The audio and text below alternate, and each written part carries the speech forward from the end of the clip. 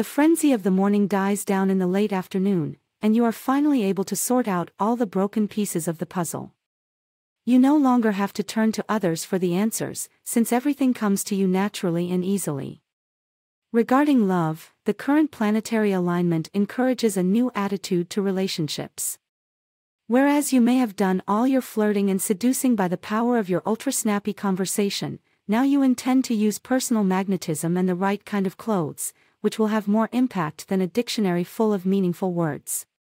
You have several aces up your sleeve, and are finally learning how to play them. Regarding health, things may not be exactly as you want them today, but they are actually pretty good when you really think about it. It's important to try to get a little perspective on things. Cut yourself some slack about your appearance, for one thing. You have a lot of baggage, we all do, when it comes to your appearance, and you must remember that the most important things in life are on the inside of your body.